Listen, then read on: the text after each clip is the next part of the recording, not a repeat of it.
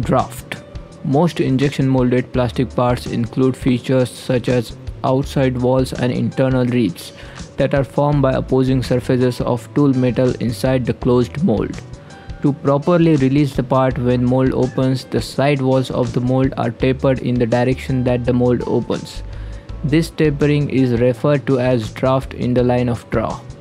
This draft allows the part to break free of the mold as soon as the mold opens. The amount of draft required can be depend on surface finish of the mold. A smooth, polished tool surface will allow the part to eject with less draft than standard tool surface.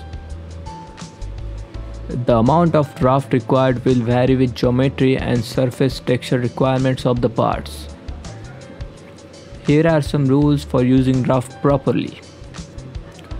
Be sure to add draft to your 3D CAD model before creating radius.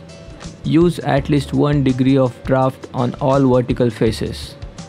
1.5 degrees of draft is required for light textures.